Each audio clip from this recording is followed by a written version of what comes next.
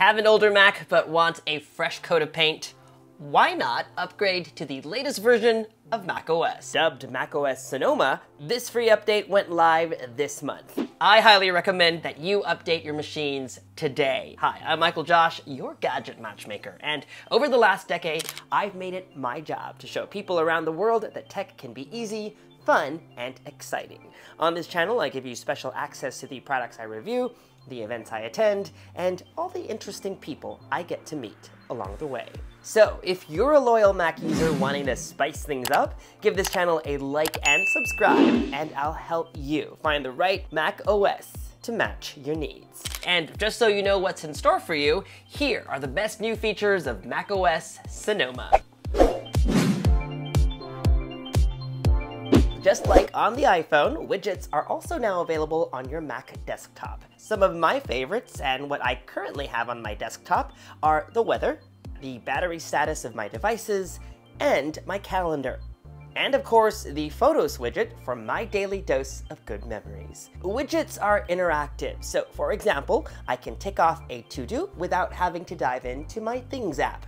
And that's right, Things is a third-party app. Now, apart from widgets made by Apple, you'll find there are more to choose from based on apps installed on your Mac and even your iPhone. Some third-party favorites I use include a battery indicator for my FonMof bike, Carrot Weather that shows me forecasts for the day and the week, and a Kahoot widget with trivia questions similar to that quiz game you'll sometimes find on the back of an Uber. Now, just in case you think this might be distracting, don't worry, they fade into the background like a transparent layer whenever you launch a new app. I actually like that they're transparent, so I have them like this permanently. To do this, go into Settings, Desktop and Dock, Widget Style, Monochrome.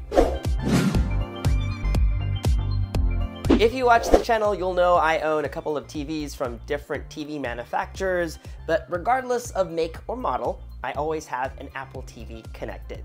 Now, one thing I love about Apple TV is its collection of aerial screensavers, which feature drone shots over scenic cityscapes, through oceans and rivers, and even in space. Sometimes I will just sit there and watch. It's very peaceful. But here's the best part. Say this is your screensaver. When you log in to your Mac, it seamlessly transitions to your desktop wallpaper. How cool is that? If you dive into Settings, Wallpaper, and you scroll down, you'll see that you can shuffle through sets of different aerials. And if none of this is your cup of tea, you can still pick any wallpaper of your choosing. By the way, this is the default wallpaper for macOS Sonoma. Convinced yet? Well, we have more amazing features to talk about after the break, but first, did you know that before you can install macOS Sonoma, you'll need at least 25 gigabytes of free space? Now, if you're running out of space, you can manually look for large files and delete them, or to make your life easier and make sure your Mac is ready, you can use CleanMyMac X, which happens to be this video's sponsor. With Smart Scan, you can do 3 things with just one click of this button: clean up, remove malware, and speed up your Mac. It only takes a few minutes. I found this helpful not just when I had to upgrade this 2-year-old iMac, but also before starting my days, especially when I have power-hungry tasks to accomplish like editing 4K videos. Speaking of editing, the Menu app gives me a quick overview of my Mac's status, like how much memory I have available, how much storage I have left, and even the internet speed. All useful information when I'm editing, exporting, and uploading YouTube videos. Want to try it for yourself? Well, CleanMyMac is giving you a 7-day free trial, and if you want to continue using it to get your Mac project ready, we'll give you a 20% discount on your order if you use the link in the description box below. And we'd like to thank CleanMyMac X for sponsoring this video. Whether we like it or not, video calls are now part of our daily life. And regardless of what app you use, or at least the big ones, FaceTime, Zoom, Microsoft Teams, WebEx, macOS Sonoma now gives us more tools to elevate the video calling experience. Every time you're on a video call, you'll see this icon over here, which signifies that your camera is turned on. But if you click on it, you'll find that all your tools are in one place. Turn on center stage so your camera follows you around the room. Portrait mode for that creamy blur effect. And yes, you can click on this arrow to bring up a slider so that you can control the intensity. Pro tip, dial it down a little, because too much blur kind of looks fake. Don't have a ring light but want it to look like you've got studio lighting? Turn on lighting effects. This is a before, and this is the after. And last but not least, my favorite, reactions. A heart sign means love. A thumbs up sign is for like. Thumbs down for dislike. 2 thumbs up for fireworks. Thumbs down for rain. 1 peace sign for balloons. 2 peace signs for confetti. And 2 rock on signs for lasers.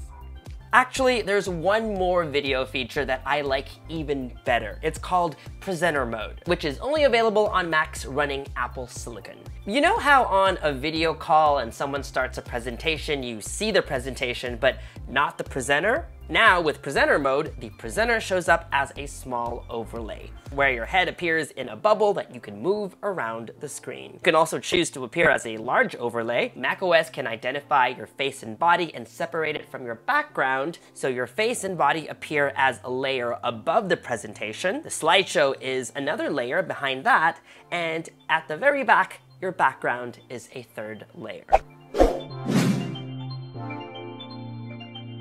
Safari gets some updates as well. You can now create profiles, like personal or work, so that you can keep your work tabs separate from your personal tabs.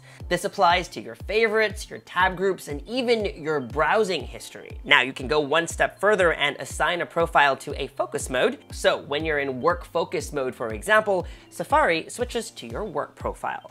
There's also something called web apps. Now, think about a website that you visit a lot. For me, it's probably Instacart. So in my case, I can save it as a web app. Just navigate to the site and click File, Add to Dock. And just like that, the site has its own app icon. It appears on your dock. And if you do a spotlight search, it'll come out as well. And of course, if you launch it, it will look like its own separate app, independent of Safari. Last but not least, there's enhanced private browsing for your more personal, or shall we say, delicate browsing activities. You can hide and secure them all behind a password. Next time anyone tries to open your browser, boom, they'll need a password first.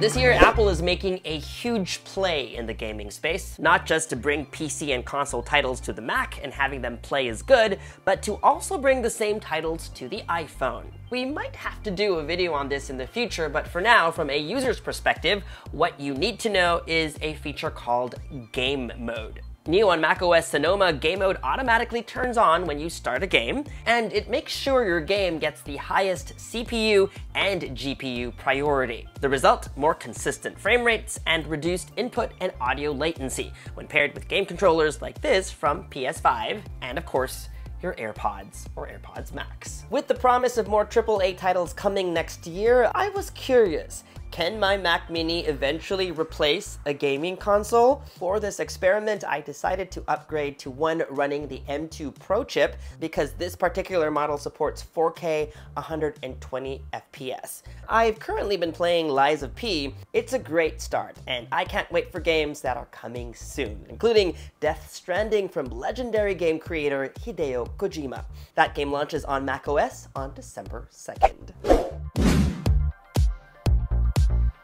I've got one bonus feature that solves a problem that I have a lot. Like many of you, I share my Disney Plus account with my brother, and oftentimes I'll change my password and he'll have to text me in the middle of the night, hey, what's your password? Well, now if you go to Settings and Passwords, you can now set up something called password sharing. So even if I change the password, every time he tries to log in on his Mac or iPhone, he'll get this prompt where he can use his biometric data to log in. Of course, if James is a bad boy, then I can also remove him and revoke access anytime.